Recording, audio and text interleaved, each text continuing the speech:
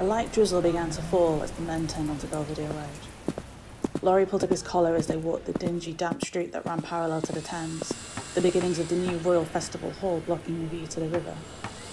It begged a belief that it would leave people without proper houses to live in and spend a fortune on a so-called festival, as if people could come and dance themselves out of strife and not worry that they were still having to use ration books and make do. They climbed the steps up onto Waterloo Bridge as raindrops landed on Laurie's cheeks like saltless tears. Back home when it rained, he'd like to stand outside and let it baptise him, the water cleansing, rejuvenating. English rain made him feel grubby, falling from that filthy sky, its dank grime sinking into his skin until he felt contaminated.